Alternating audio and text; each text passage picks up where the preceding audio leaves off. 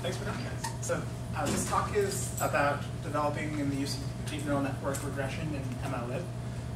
First, some acknowledgments. This is built on great work done by Alex Zelenoff, who built a lot of the architecture, and Sean Wieman. The algorithms presentation is going to sort of have a little bit of motivation at the beginning, talking about sort of the problem of regression and what types of algorithm tend to fit models well. So let's look at basically examples of application. Recently there's been a lot of great research on location tracking in images, and so convolutional neural networks have made it possible to sort of learn a feature representation in images so that if you're looking at data from cameras, you can sort of locate where people's faces are, or find moving objects. So a robot can sort of track things over time with these regression networks to sort of continuously valued outputs. As well as sort of predicting the lifetime value of a customer. Oftentimes there'll be sort of linear and nonlinear features that do a good job with making that prediction, and so there's lots of business value in a number of these: stock market exploration, forecasting the demand for a product, pricing optimization, etc. And there's a long history of sort of using neural networks in stock price prediction so that you can sort of get a hint at which sort of stocks are likely to do well or poorly and sort of focus your organization on those. So has everyone in the room sort of tried training a linear regression model? Yeah. Okay, so you who have trained this model, what are some of the sort of limitations that you face when you see a model like that? You have linear relationships. Yeah, okay, great. That's like one good call. So that, you can only find linear relationships. Any other frustrations? Well, there's advantage, disadvantage in this sense. It's a very simple and interpretable model. You know, you can say which x1, one imaging change in x1, how much it affects y1. Yeah. But of course, like this, the flexibility problem. But exactly. So, interpretability is certainly an upside for linear models, so relatively more interpretable. But the absence of sort of nonlinear feature finding is a downside. There's one more that I wanted to sort of talk about, which is the process of manual feature engineering, which is an extremely frustrating one for a data scientist. You can imagine sort of looking at an image and trying to manually construct a hierarchy of abstractions, trying to sort of take the pixels and manipulate them to be transformed with one another in a way that created a coherent representation of the image. And that would be an extremely hard problem for any data scientist. It can be infeasible when you're looking at high-dimensional data. You can't just automatically discover nonlinear structure in your data when you're using linear regression. Extreme frustration. So let's also talk about decision trees for regression. There's basically this great structure that lets you sort of look at the variance in your data, and I guess the decision tree set of models, like random forests and gradient boosting, also has this important downside where you can fit training data that has nonlinear structure reasonably well, but it's really difficult once you get outside of the range of your training data to predict anything other than what the largest values or smallest values that have been seen in your training data are. And so I'll show a few examples of those in future. You can also use kernel methods, right? Like for Sorry, a second. you can use kernel methods if you want non-linear. Yeah, if you want. Yeah, so there are other ways to find nonlinear structure. Kernel methods are an example of this. But for decision trees, you'll find nonlinear structure that doesn't generalize very well. And as far as Spark is concerned, the regression models that are available are linear regression, decision trees, random forests, and gradient boosters. And so you're sort of out of luck with respect to generalization of kernel methods. So with decision tree models, there's this major downside. You're incapable of generalizing outside of intermittent data, but thankfully there's a great algorithmic solution, which is a multilayered perceptron for regression. Basically a deep neural network that will automatically discover nonlinear structure in your data. And so this is sort of a new algorithm on Spark MLlib, so it's scalable, it's going to work cleanly with the rest of the Spark infrastructure, with the pipeline API, SafeLoad, etc.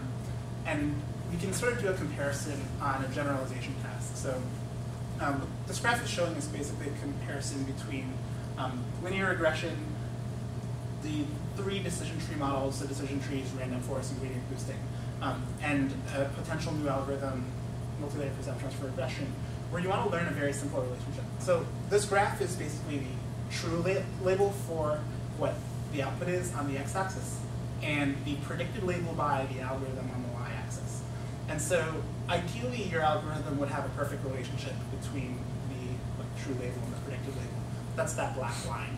And you can see that we've basically given it training data that went up to one point in the range. So at about 20,000, you start to see how the algorithms perform outside the range of the training data. And so the performance of these algorithms on this sort of simple toy example is very, very good, up to the point where they stop getting training data.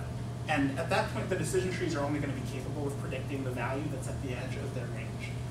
The linear regression model, with some feature engineering, would be able to try to generalize to the nonlinear structure in the data.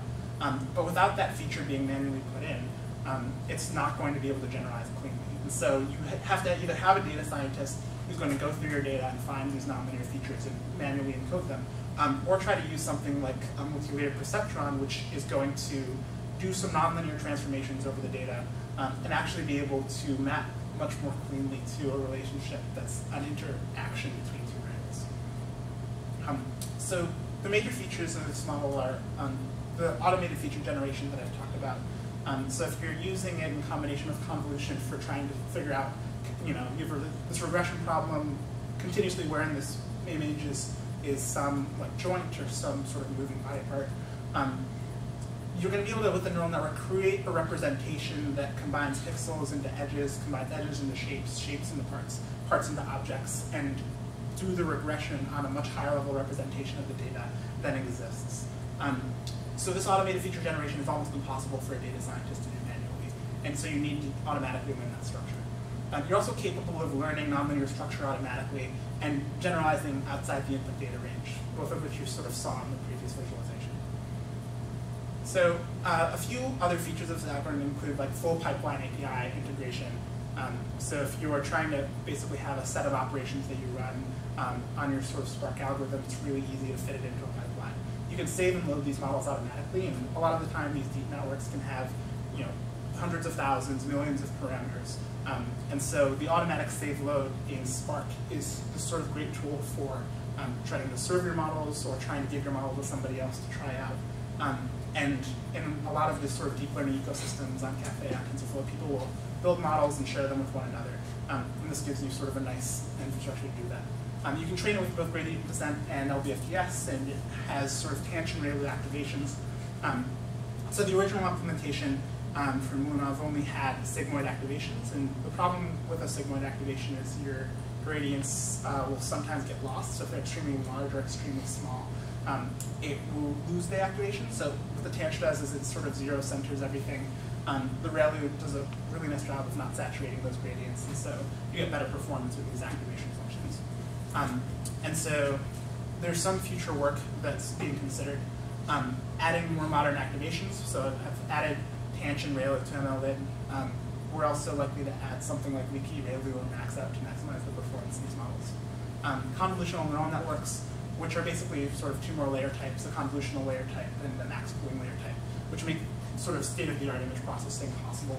And then basically drop out or relative regularization to improve the generalization ability of these algorithms, creating a flexible deep learning API, tensor support, and ideally recurrent neural networks so that the state-of-the-art natural language processing models that are currently being researched are sort of at the fingertips of Spark users in MLlib. So these are a few sort of options for the future of Spark that are being debated that would ideally sort of create an awesome environment for users, especially users who don't have deep learning APIs that are sort of very common. So if you're an R user, you're using Spark R, you'd have access to convolutional neural networks on a cluster and be able to do sort of learning of the big data with these deep learning techniques. And so thank you. So a few acknowledgements, and are there any questions? That's good. Good presentation. They asked you a question before, so no more questions. Okay. Thanks so much, guys. Thank you.